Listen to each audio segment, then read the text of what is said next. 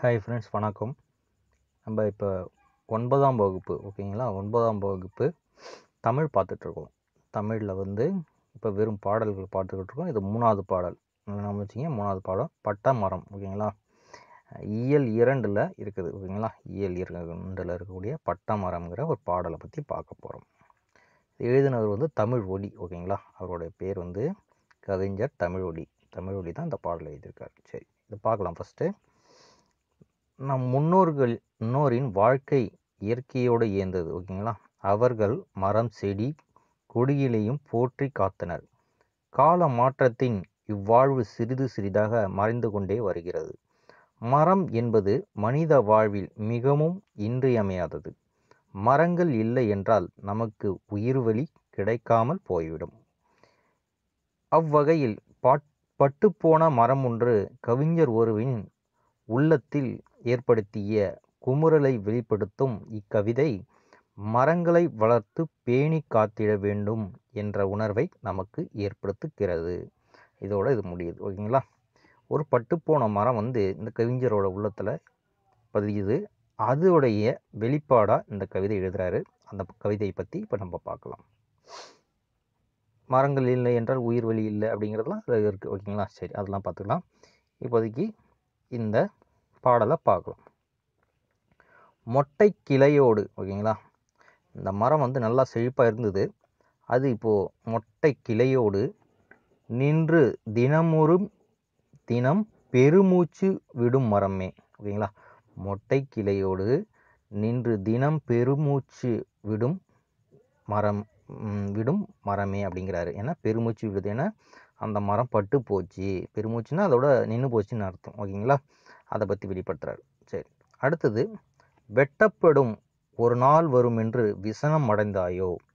எப்படி இருந்தாலும் பட்டு போச்சு, இனிமேட்டு வெட்ட வருவாங்க அப்படிங்கிற ஒரு கவலையில் இருக்கிறாயோ அப்படின்னு சொல்கிறார். விசனம்னா கவலை ஓகேங்களா. சரி, குந்த நிழல் தர கந்த மலர் தர கூரை விரித்த இலை. அந்த எப்படி இருந்ததுன்னு சொல்கிறார். அதுக்கு முன்னாடி குந்த நிழல், நம்ம குந்துறதுன்னா உட்கார்றது, அங்கே போய் உட்கார்றோம்ல அந்த மரத்துக்கு கீழே, அதுதான் குந்த நிழல் தர கந்த மலர் தர ஓகேங்களா. கந்த மலர்லாம் கீழே அப்படி தூவி விட்ட மாதிரி இருக்கும்ல, அதை சொல்கிறார். கூரை விரித்த இலையை கூரை மாதிரி சொல்கிறார் ஓகேங்களா. வெந்து கரியிட இந்த நிறம் வர வெம்பி குமைந்தனையோ ஓகேங்களா. குமைந்தனையோ அப்படின்னு சொல்கிறாரு. அது இப்போ பட்டமரம் ஆயிடுச்சு, இந்த நிறம் வர, அதனால் கவலையாக இருக்கியோ. வெம்பி குமைந்தனையோ அப்படின்னு சொல்கிறாரு. கவலையாக இருக்கியோ அப்படின்னு சொல்கிறாரு. கட்டை எனும் பெயர் உற்று கொடுந்துயர் பட்டு கருகினாயோ அப்படின்னு சொல்கிறார். கட்டைன்னு தானே சொல்லுவாங்க, இனிமேட்டு பட்டு போச்சு மரம்னு சொல்ல மாட்டாங்க. கட்டை எனும் பெயர் உற்று கொடுத்துயர் பட்டு கருகினாயோ. பட்டா மரம் அப்படின்னு சொல்லுவாங்கள்ல, பட்டு கருகினாயோ அப்படிங்கிறாங்க. பட்டை எனும் உடை இற்று கிழிந்தொழில் முற்றும் இழந்தனையோ அப்படின்னு சொல்கிறார். பட்டை எனும் உடை இற்று கிழிந்தொழில் முற்றும் இழந்தனையோ. பட்டையெல்லாம் அந்த ஒரு ட்ரெஸ் இல்லாத இது மாதிரி பட்டை எனும் உடை இற்று கிழிந்தொழில் முற்றும் இழந்தனையோ, எல்லாத்தையும் இழந்துட்டியே அப்படின்னு சொல்கிறார். காலம் எனும் புயல் சீறி எதிர்க்க கலங்கும் ஒரு மனிதன் ஓகேங்களா. ஒரு காலம் எனும் புயல் சீறி எதிர்க்க கலங்கும் ஒரு மனிதன் ஓலமிட்டுக்கிறான் ஓகேங்களா. ஓலமிட்டுக்கிறான். அதுபோல் நீட்டிய போல் இடர் எய்தி உழன்றனையே அப்படிங்கிறார். பாடும் பறவைகள் கூடி உனக்கு ஒரு பாடல் புனைந்ததுவும் ஓகேங்களா. இது நல்லா செழிப்பாக இருக்கக்குள்ள இதில் பறவைகள்லாம் உட்காந்து உனக்கு ஒரு பாடல்லாம் புனைந்திருக்கு, அவ்வளோ சிறப்புமிக்க மரம் அப்படின்னு சொல்கிறாரு. மூடு பனித்திரை யூடு புவிக்கொரு மேகங் கொடுத்ததுவும் ஓகேங்களா. மூடு பனித்திரை யூடு புவிக்கொரு மேகம் கொடுத்ததுவும் அப்படின்னு சொல்கிறார். அந்த பனியெல்லாம் அதில் உட்காந்துருக்கும்ல, அதை பற்றி சொல்லிட்டுருக்காரு ஓகேங்களா. ஆடும் கிளை மிசை ஏறி சிறுவர் குதிரை விடுத்ததுவும், மேலே ஏறி பசங்கள்லாம் உட்காந்துட்டு குதிரை மாதிரி அதில் உட்காந்துட்டு விளையாடுவாங்கள்ல, அதெல்லாம் சொல்லியிருக்காரு. மேலே ஒரு கிளையில் உட்காந்துட்டு பசங்கள்லாம் ஏறி விளையாடுவாங்க, சிறுவர்கள். அதை பற்றி சொல்லியிருக்காரு. ஆடும் கிளை மிசை ஏறி சிறுவர் குதிரை விடுத்ததும் ஏடு தரும் கதையாக முடிந்தன இன்று வெறுங்கனவே அப்படின்னு சொல்கிறார். இது வந்து ஏட்டில் இருக்கிற ஒரு கதையவே முடிஞ்சிடுச்சு, இனி உன்னுடைய வாழ்க்கை முடிஞ்சிச்சுங்கிறத இது வெறும் கனவே அப்படின்னு சொல்லி முடிக்கிறாரு. கவிஞர் தமிழொலி இதோடைய ஆசிரியர்.